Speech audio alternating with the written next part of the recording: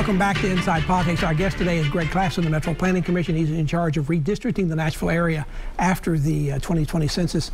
Greg, in 2011, when the Planning Commission redrew the lines, they did something a little unusual. For the first time, they took the 4th District, which had historically been north and east of the river, and put it down in the south part of the county.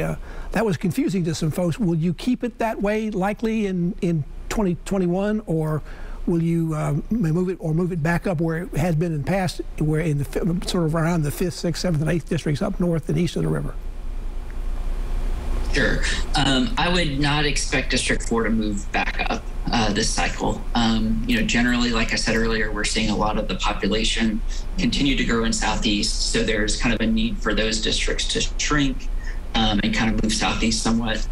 So that would make it very difficult to move District 4 back north. I will say it's not actually the first time we've had a district move across the river. I think District 11, as originally drawn, was north of the Cumberland. It now represents Old Hickory south of the Cumberland. So it's happened a couple of times in the past. I have seen one media report that if you change those numbers and move them, there's a council member in that district or in the new district that is term limited, they can run again. Is that true?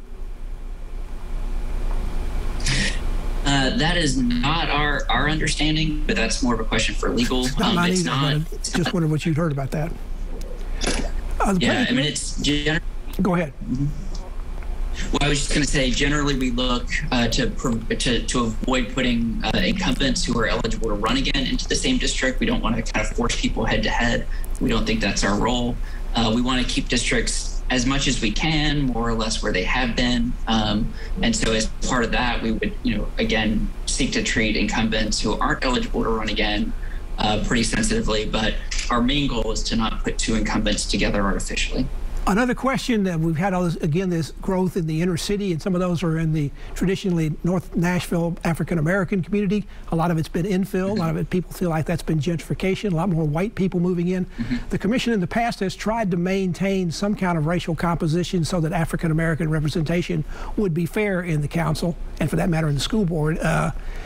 Are you concerned about being able to draw the lines in the North Nashville area and maintain its historic African-American culture and character?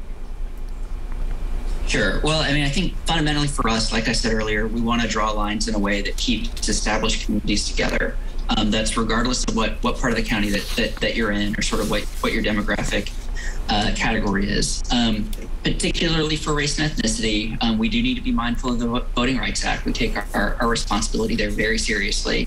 That calls on us to avoid diluting the ability of minority communities to elect the representatives of their choosing when we draw district lines. So that's kind of fundamentally what we want to do. We don't want to artificially put kind of a Black or African-American community together that doesn't have anything in common. We don't want to artificially split them up.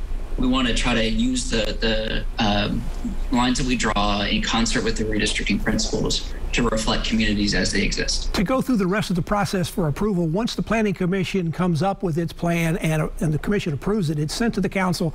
They can either accept it or reject it.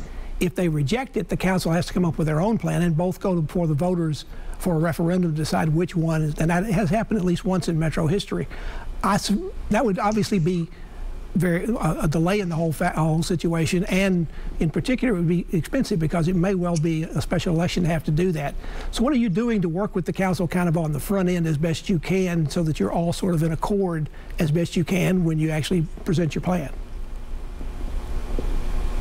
Sure. So definitely one of our goals is to bring a plan that is broadly acceptable to the community and to the council forward.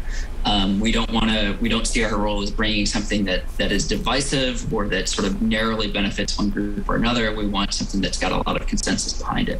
And so we've designed a public engagement process for that, where we try to hear from people who council members are also hearing from, kind of how they view their communities, what they want for their districts. We did also, before we received the census data, check in individually with council members and school board members and just kind of walk them through our process, like the things that we would be doing, things that we would be looking at. We kind of shared some early projections that we had just so that they could start thinking through kind of how their district compared to the rest of the county. And then we just asked them kind of to fill us in, like how their districts have changed over the past 10 years, where the different communities are, what changes they've seen that we should know about for redistricting. I suspect all of that. I suspect one thing that council members are concerned about is whether they're going to get thrown in a district with somebody else who's also an incumbent. What do you do to try to take care of that? I mean, you can't completely rule it out, but it may be easier, I guess, since some council members are term limited and can't run again. Yeah, I mean, our sense is, I mean, generally we want to, like I said, kind of respect where the districts have been, and that sort of provides a little bit of assurance for that we won't put incumbents together. Then we are most mindful where we've got 2 incumbents who are eligible to run again. You know, we want to try not to combine them, and there it's just kind of keeping in mind kind of where they are in their district as we start sort of working with the district lines. Right, Claxton, thank you so much for joining us. I think good luck with the work you've got ahead of you, because I know you got quite a bit to do, and maybe we'll have you further back into the program and back on the program again once you get a little further along in the district and the actual plan has been submitted and we see where we are in the process. Sure. Well, thanks so much for having me. I encourage everybody who's watching to visit our website, take our survey, and get involved. Let us know what you want for the future of your council district. And again, where is that website?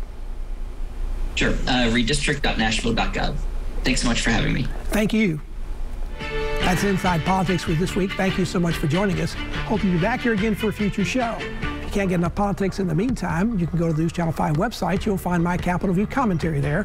There's new commentary posted every Friday afternoon. Enjoy the rest of your weekend, and we'll see you here next time. Goodbye.